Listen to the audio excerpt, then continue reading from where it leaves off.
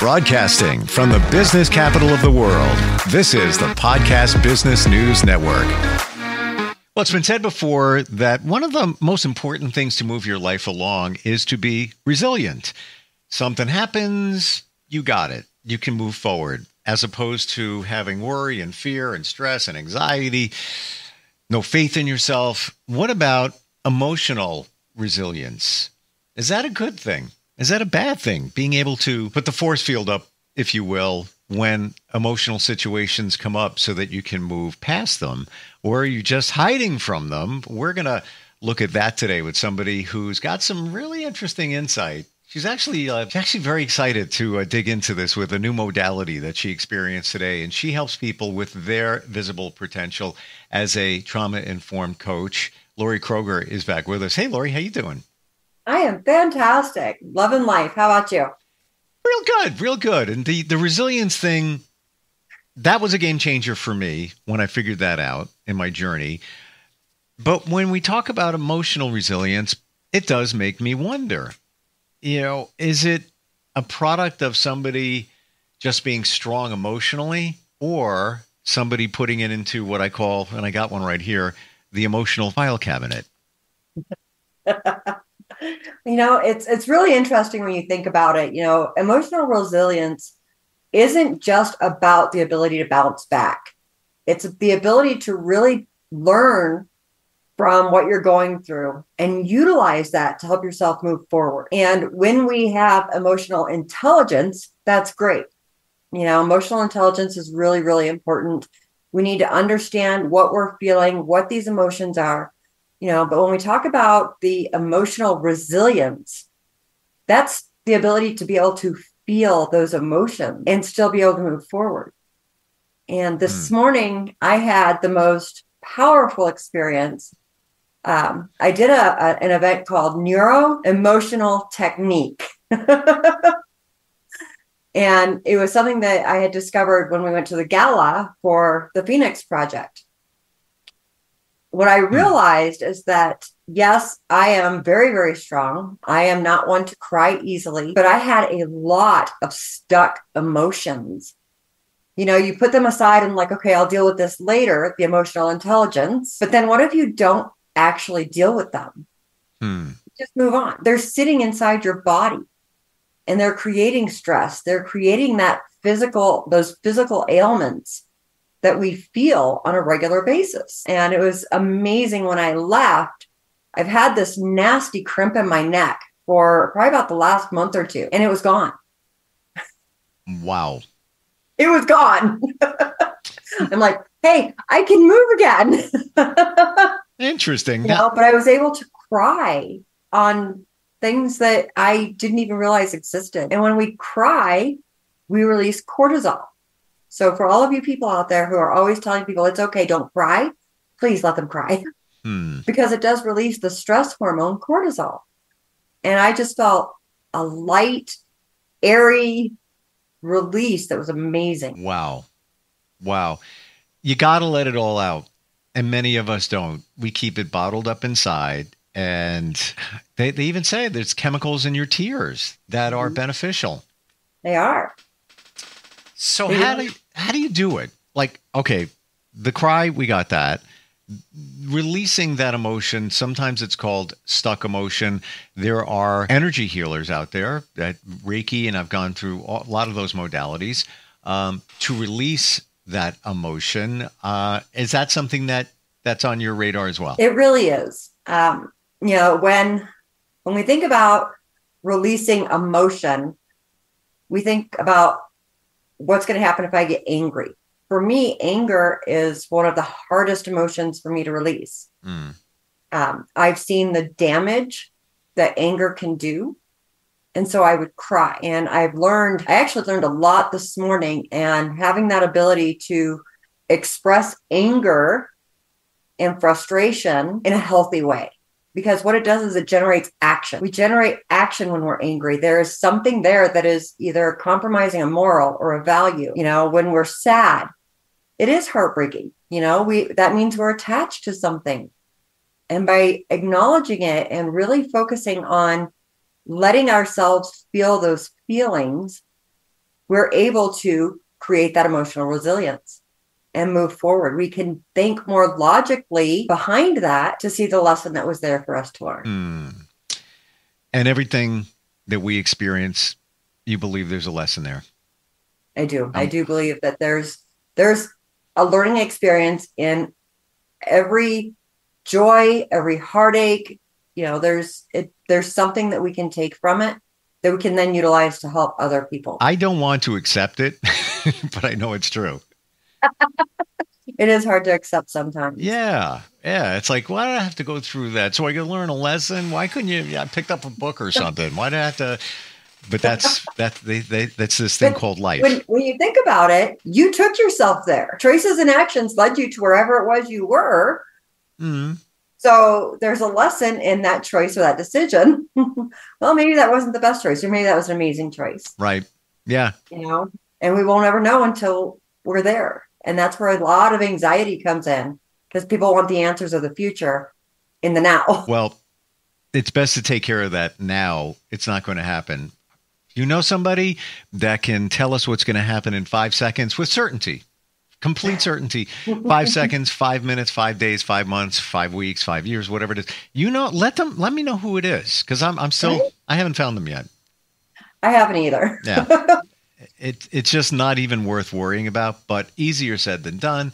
It takes time. It takes life, to really learn that it doesn't support you, to worry about the future. So, when we're talking about these stuck or trapped emotions, what are some of the other ways that we can release? Meditation, mindfulness, going for a walk in nature. One of my mentors back in the day, I was really, really, really having a rough day, and I was having trouble expressing that emotion of anger. She took me outside to a park. We picked up a stick, and she let me hit a tree. Just so that I could get out that pent up energy. And believe it or not, just hitting a tree made me feel a little bit better. Now, I don't recommend hitting things on a regular basis. But sometimes that energy is so pent up and so built that running, boxing, exercising, doing something to release that excess energy will help you with that emotional resilience. And is it true that it can come from anywhere? For example, if it is anger. Did we ever talk about this? What is anger? Not specifically. Okay. I believe anger is the one emotion that comes from something else. It's not just anger. Mm-hmm. It comes from either sadness, frustration. There's something else. Sadness is sadness. Happiness is happiness. Anger is something else fueling it. Think about it. What are your thoughts? I don't have the answers, but I thought about it, and that's what I come up with, that it's something else there. Yeah, I do not disagree with that at all. And the reason behind that is, like I said, when we are angry, it's because we have a value that has been compromised. There is a moral dilemma, something that we just believe is flat out wrong, and it makes us mad, and sometimes that anger is the sadness, when we look at our world and people get angry right now, it's an extreme sadness that is driving that anger. When we look at losing the loss of a loved one, losing somebody that we love, whether it's in a relationship, whether it's through, God forbid, death, there's the anger, but it's that extreme sadness. Mm-hmm. Yeah. We have the frustration behind it that comes from people repeating actions. We're frustrated and we get angry. Yep. So I don't disagree with you at all. That anger is almost a secondary emotion. Yeah. But a powerful one that needs to get released. And I'm thinking about what you said about the stick on the tree. I feel bad for the tree because I have a new appreciation for trees because they ground us. Just saying. But it reminds me when I was cleaning my car a couple of months ago, and I have a tree right next to the driveway, and I would take the mats out, and I want to clean them, at least get sand off them, whatever. So I go up to the tree, and I take the mat, and I'm like, whew, and I whack the tree with the mat.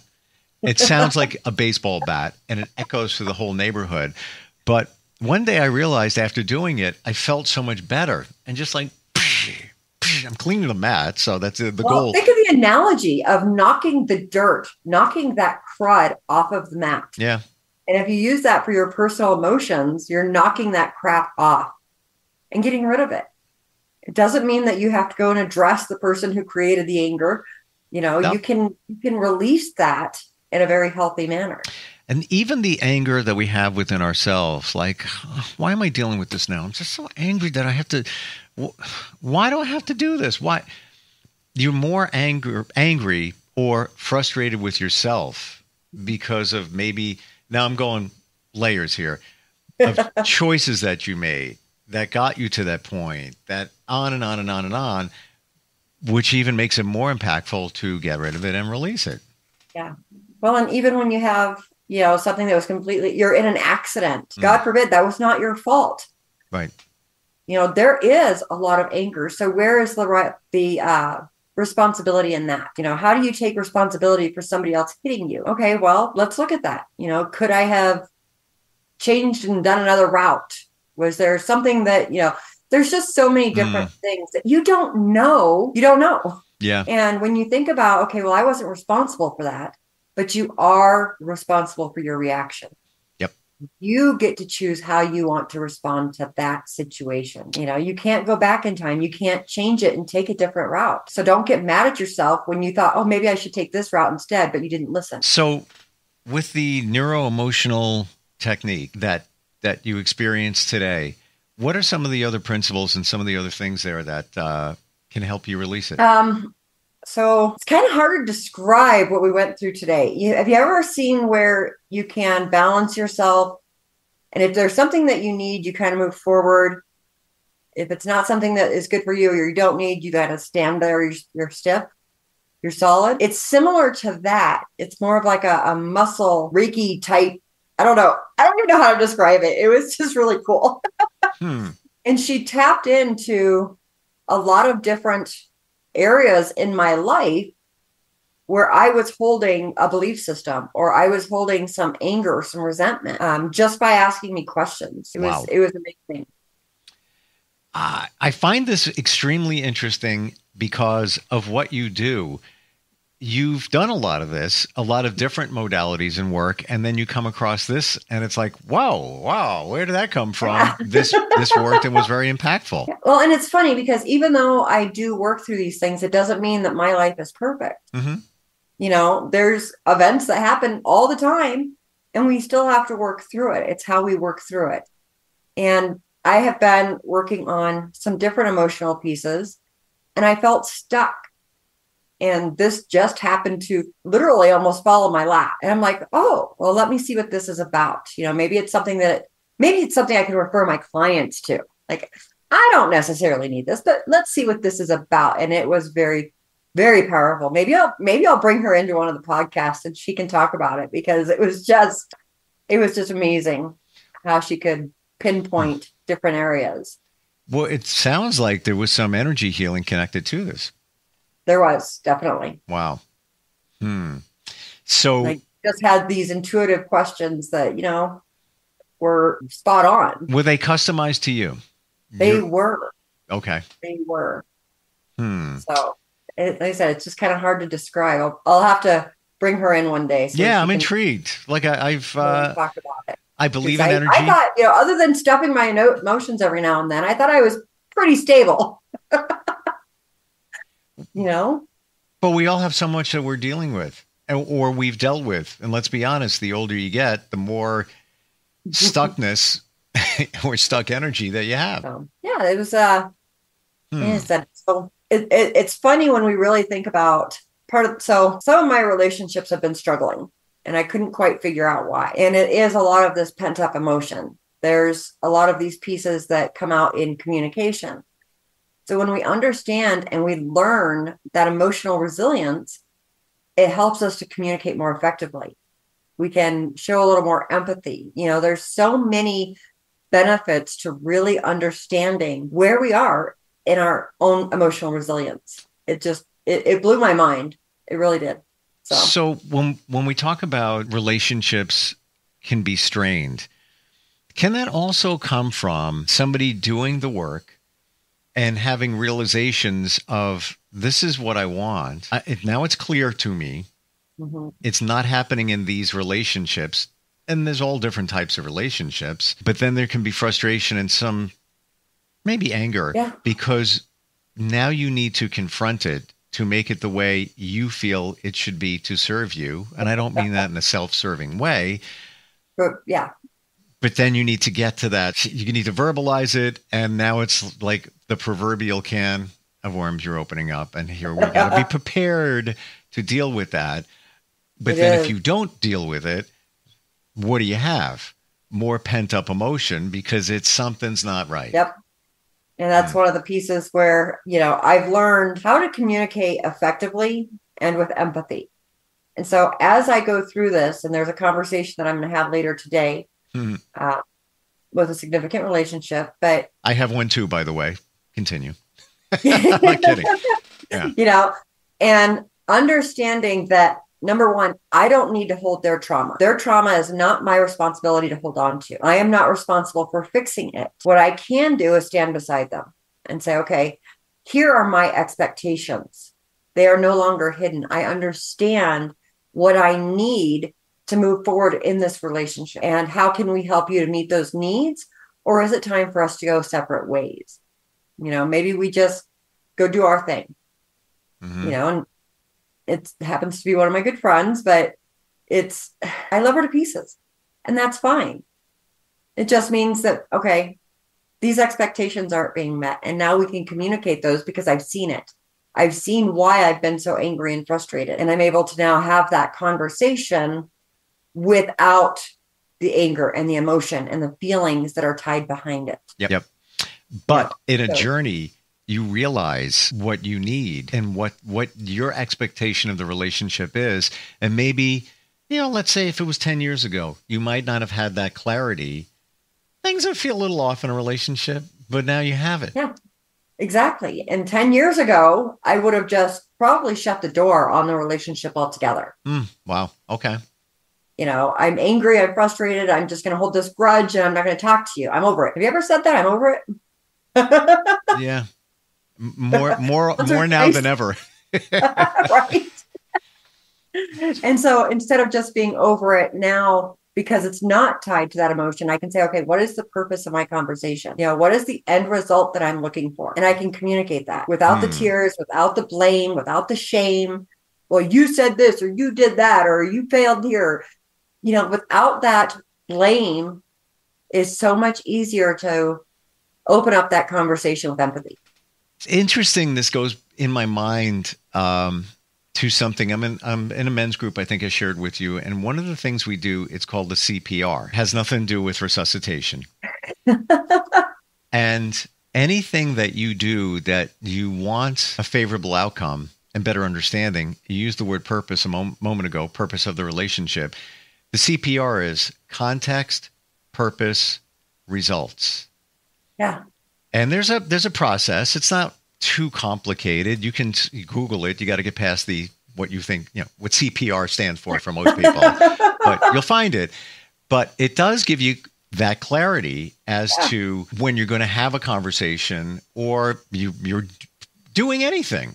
What's the context of what you're doing? What's the purpose and what are the results you expect to get from it? But it's interesting when you start filtering it down and purpose of the relationship.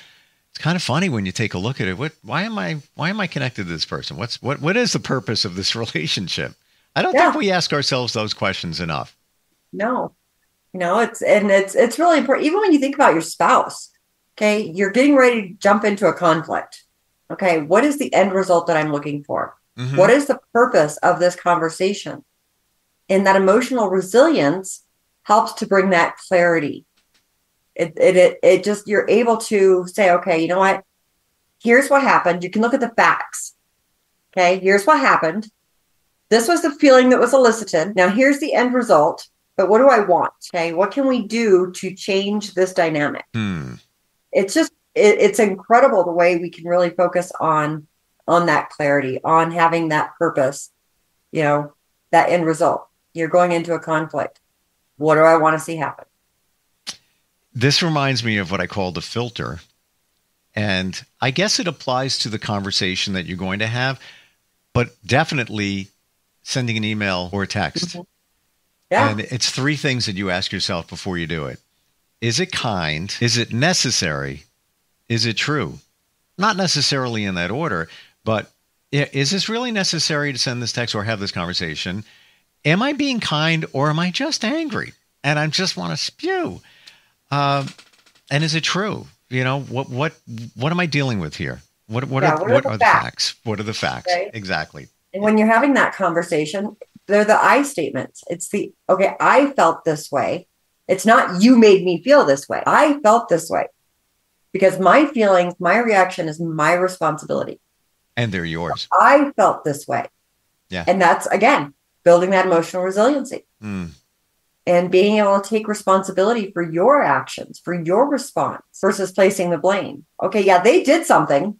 Okay, maybe it pissed you off, but why did that, what elicited that response? So what was it about their action that caused you to get mad? That's your responsibility. How are you going to react to that? How do you want to respond versus react? Well, I feel that this was a great topic today. This is the stuff that you don't normally find on podcasts that really pilot our lives. Emotion is everything. And how you look at it, whether you just fly off the handle or you got the resiliency, is a game changer. Just a piece of what you offer. And I love the fact that you're always looking to learn more, to help people more, i.e. the net modality that you brought to light today. Laurie, how do we find you? You can find me at visiblepotential.com. Feel free to send me an email at Laurie@visiblepotential.com. It's Laurie, not Lori. I get that one sometimes. Mm-hmm. You can find me on Facebook. If you do find me on Facebook and you send me a message, please tell me that, hey, I heard you on this podcast, or this is where I heard you or I found you. That way I know it's not scam. Gotcha. We've had a few people just kind of reach out and say, hey, can we be friends? Including Elon Musk today. It was great. A friend. We were going to be friends. Friends. For UNDS, I guess. So sometimes AI can't spell. Me know. Yeah, absolutely. Fantastic talking with you. Have a great weekend. We'll catch up next time we get together. Maybe at one point you can bring in the net lady if we'll call her. I hope so, because it was pretty impressive. So Thanks so much, Steve. Thank you. We'll be right back.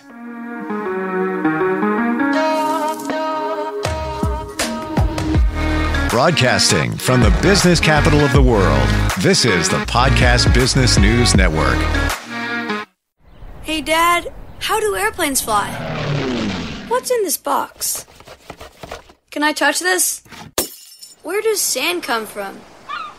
Is this tree good for climbing? What happens if I mix these two things together? How are babies made? What does this thing do? Kids are curious about everything, including guns. Talking to them about gun safety in your home is a good first step, but you can do more. Always keep your guns locked, unloaded, and stored separately from ammunition. Storing your guns securely is the best way to prevent family fire, including unintentional shootings. For more information on safe gun storage and ways to keep your family safe, visit endfamilyfire.org. That's endfamilyfire.org. What do we keep in the attic? What's this thing called? Can I ride my bike backwards? Like I said, kids are curious. It's up to us to keep them safe. Brought to you by End Family Fire, Brady, and the Ad Council.